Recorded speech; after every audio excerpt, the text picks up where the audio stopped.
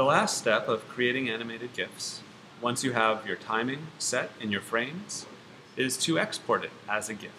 So first thing we want to do is save it. Go ahead and save your work as a, well, it's read animation. And then, to save it as a GIF, you make sure that you have the preset up here set to GIF. My computer's taking a little bit, yours might too. What we're going to be doing is changing our image size so that the file size is small enough to be quickly transmittable. So here my image size is 2800 pixels. Really, I think I want about 500 pixels.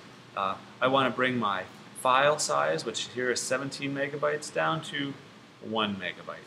So I'm going to change my image size here. I say 500 pixels wide.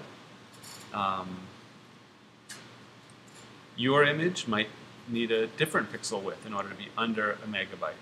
If you have more than 13 frames, right, you'll have a larger file size if you're keeping your image size the same as mine.